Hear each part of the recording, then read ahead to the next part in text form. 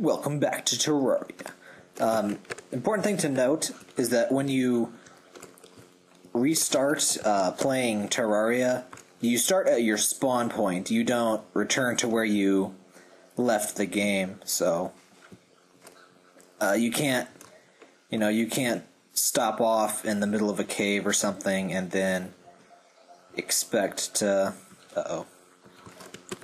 start off where you were, unless you can make a spawn point in anywhere you want, but it gets difficult in certain places. Always close your door, by the way. Monsters can get in if the door is open for obvious reasons. And someone reminded me, if you want to make a house an actual house, it needs a table and a chair. I almost said a table and a chair. Oh, right. And weird thing, to break furniture, you gotta use a hammer. Oh, hey, it's a falling star. I was gonna explain those. Alright, I have a sword now. Swords deal a lot more damage, obviously. Unfortunately, you have to constantly click to attack with a sword, so honestly, I usually skip the normal weapons because I hate click spamming, and it's really damn annoying. It's also very hard to see right now. So I just have to constantly keep clicking, whereas if I just use this, I can just hold down the button. And honestly, since this is faster, I'm just going to keep using this. There are a few weapons where you can just hold down the button to attack. I end up using those as soon as I get them. Ouch. Doesn't matter. So yeah. I won't be making that many weapons, and I'll probably be ignoring most of the weapons I do find, because they're annoying as hell to use. Like, really. So yeah, I really wish most everything just functioned where you could just hold down the click button and attack. But yeah, to be considered a house for NPCs, you need a table and a chair. So now, this should meet all the requirements so an NPC could move into this house. The annoying thing is that the guide over here, he also counts as an NPC, so he will move into your first house and generally make a douche of himself. The guide does actually have some useful info. I just never bothered to learn all of it because the first few things he said initially were pretty useless, and I just gave up. And there's no structure to what he tells you. You just have to randomly listen and hope that you learn something important. So a more structured tutorial would really be helpful, but I didn't really need it because I'm one of the types of people that I like to learn on my own. There really should be something more structured for people that, need to learn stuff. If I hadn't played Minecraft and had a vague idea that this was similar in nature, I would have been pretty fucking lost, so that would have been good. A simple way to deal with a tutorial is to just, give little pop-ups like the first time you get near a tree. It's like, oh, hey, you can use your axe. Press this button and then hold click on the tree and you get wood. And then when you open the menu, it's like, oh, hey, this is your crafting thingy. Just explain features as they, occur, as the player has a chance to use them. Also, it's daytime again, I think. The music changes when it's daytime and nighttime, so that's your cue. I'm gonna die. Oh, hey, food. These mushrooms, you can heal a little bit. I think it's 1 heart.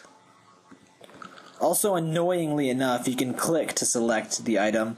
I never do that intentionally, but sometimes when I'm clicking something near the items, I accidentally select items. Or if I click in the window.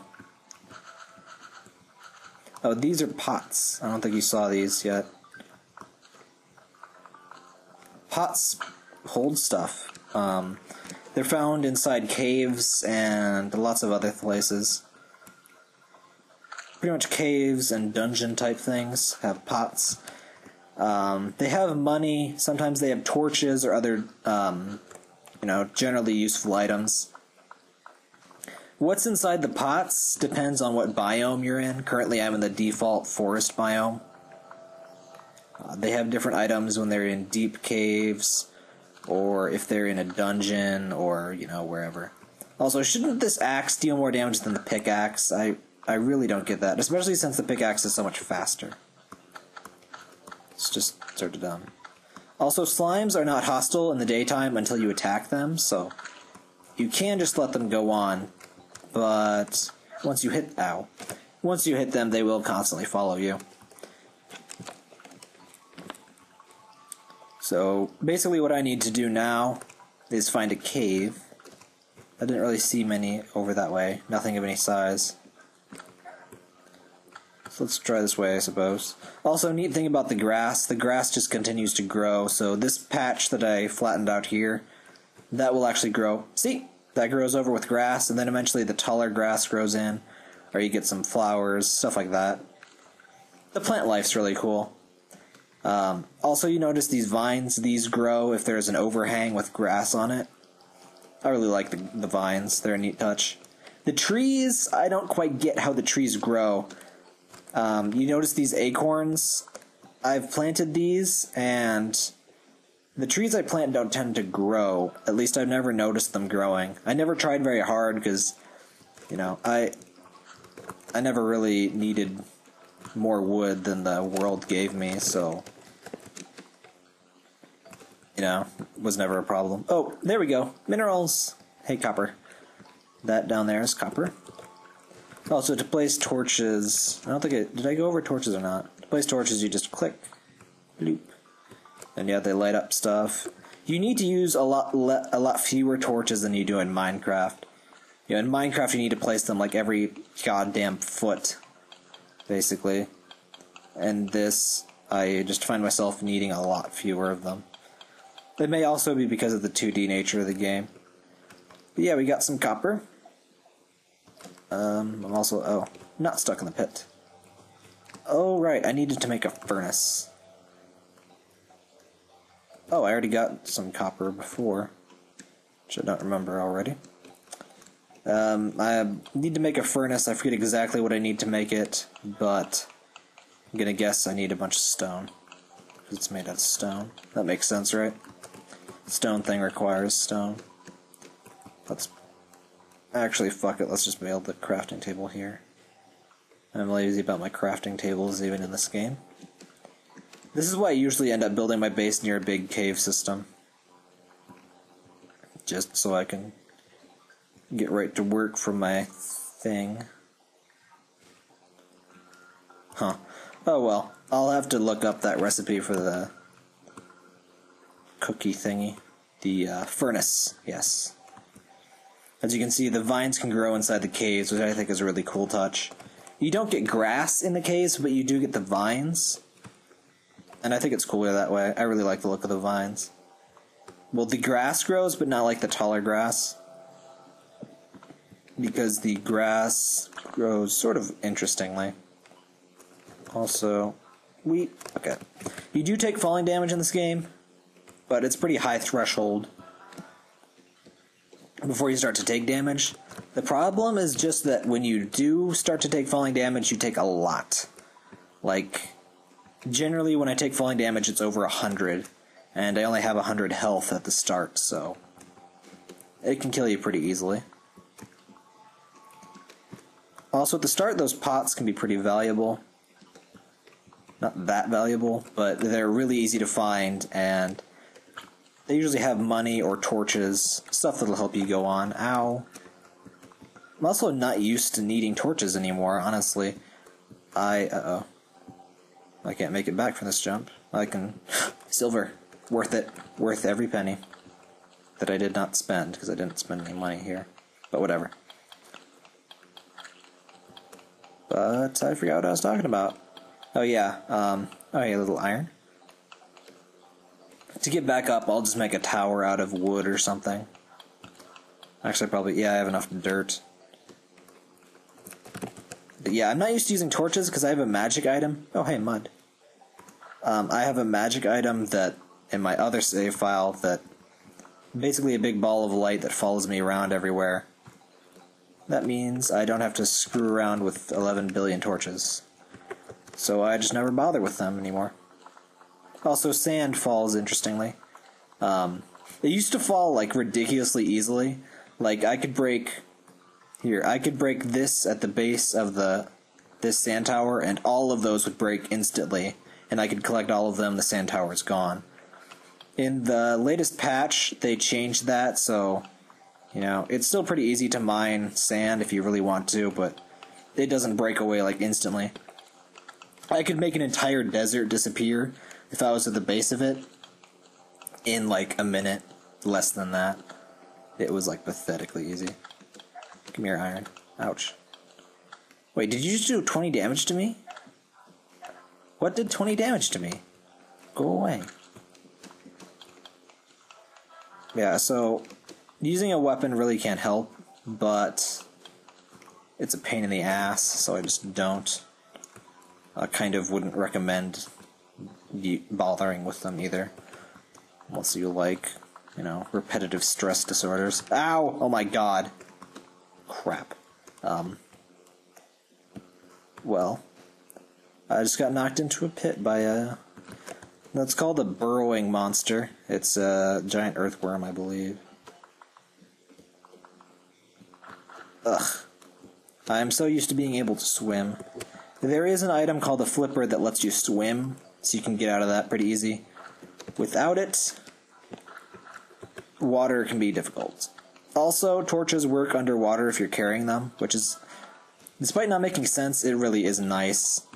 Being completely in the dark underwater really sucks. Oh my god, pain. Food? I have food, yes. Right. Where are you? Come out, fiend! My god. I'm gonna die. May as well get all the copper I can before I die. Do not worry about dying at the beginning of the game. Just get items. Don't bother about the money. If you're gonna just go into caves, get some items, die, and then leave, it will make your life a lot easier. Ironically enough, dying makes your life easier. But hey, it's a video game. A little bit more. You can't place torches underwater, of course. It's just nice that you can use them to see a little bit. So otherwise, there's no non-magical way to see underground. Also, cobwebs, very valuable. Because they let you make beds. And beds let you set your spawn point. And, I forget how many cobwebs it is to a piece of silk.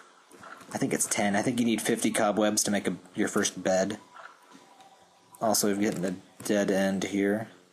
Unless there's something under that water, but I don't really want to find out. Oh! Ooh. Yeah, a good way to find new chambers and stuff is just carry a torch around. That way you don't have to place them constantly. Pretty much that's the benefit of the torches in this game over Minecraft. You don't have to place them just to be able to see. You can just carry them. I'm sorry if I'm pissing someone off by... I know there are people that get pissed at the comparison to Minecraft, but deal with it. I would have compared Minecraft to Infam Miner, or whatever it's called, if I had known that existed. It's basically the game that Minecraft is based off of. Well, took some very, very heavy inspiration from. But I had never heard of that until someone compared Minecraft to it in defense of this game. You know, me saying that, you know, it's really based on Minecraft, you know, that's not an insult or anything. Which definitely seems to be true. Also, be careful when you fall. It's not quite as deadly as in Minecraft, where you will die pretty easily, but this fall I may not survive. So I bid you all adieu? Okay, no, we're fine.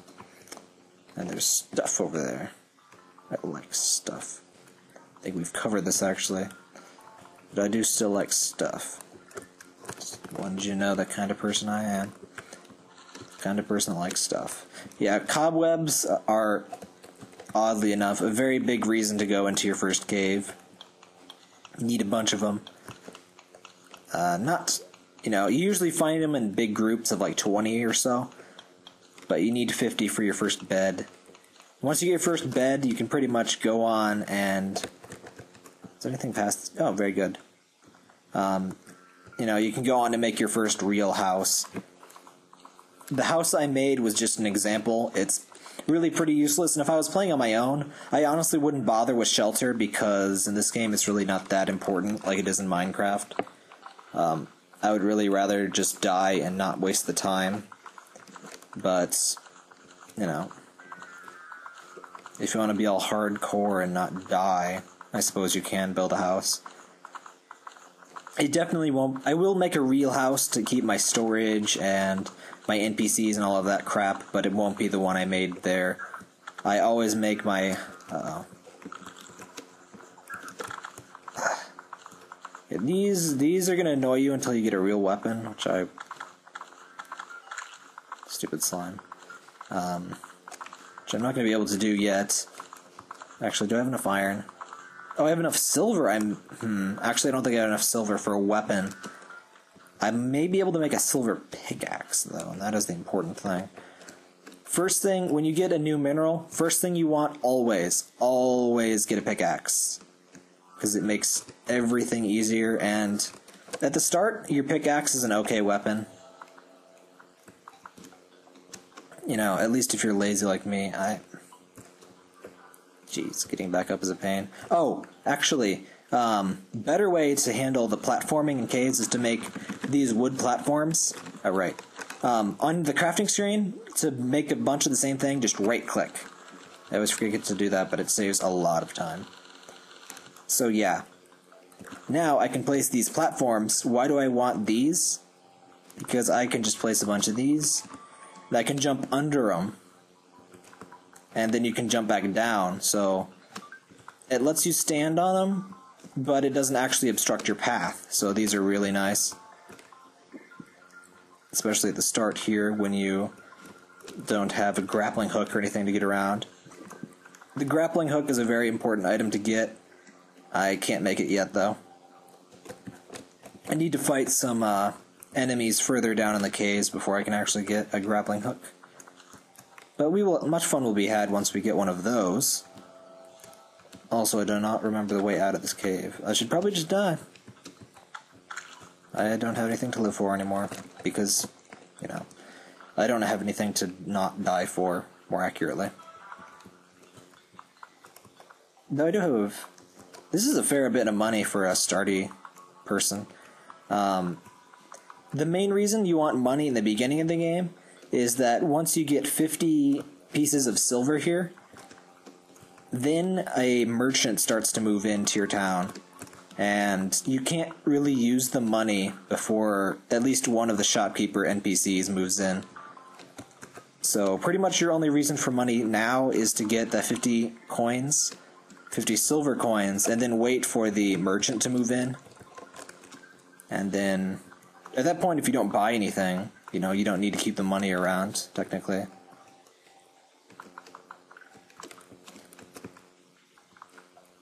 Very good. So yeah, these make great ladders and stuff. Oh, you can just place them right on the background. This dirt here technically counts as a background. Later on, certain things won't count as a background, even though there's, you know, stuff there. Because this is technically a wall piece. You can place blocks on a wall piece, but you can't place them on, you know, blank nothingness. Oh, it's nighttime, unfortunately. So we're probably gonna die. Let's place a torch here. Let's go die. Also, to reclaim your torches, you can just right-click on them. Oh, hello, Demon Eye. I'm so dead. Yep, I'm dead. Demon Eyes are pretty painful when you start out. They're a good source of money, though, if you can kill them. All you need is an okay weapon to kill them. Now, let's see if I can craft anything. Pretty much the best thing about the crafting thing is that you can just go and see what you can make. There we go, let's see. And it also shows you what you need to build stuff. Oh, you need 20. I thought it was a lot less. Uh-oh. Door. This is why you close your door. The complexes I'm used to living in don't let monsters in this easily. Also, when a bunch of NPCs move in to live with you, the more NPCs around, the lower the spawn rate in the immediate area. So that's good to know. You know, it's helpful. There we go. So yeah, the good thing about the crafting system is once you collect a bunch of stuff at the start, you can just go back to your crafting table and see what you can make. And so, you know, you don't have to look up recipes or anything. For more of the complex recipes, you know, you're going to need guidance to know what the hell to do. Right, an anvil. You also need an anvil to make any tools. Aside from, I don't think you need it for the wooden ones. No, you definitely don't need it for the wooden ones. So, make an anvil. So you need 5 iron to be able to do anything like that. So let's place our anvil. There you go. And copper. I don't have enough copper to waste like that. Actually, I kind of do. Average speed.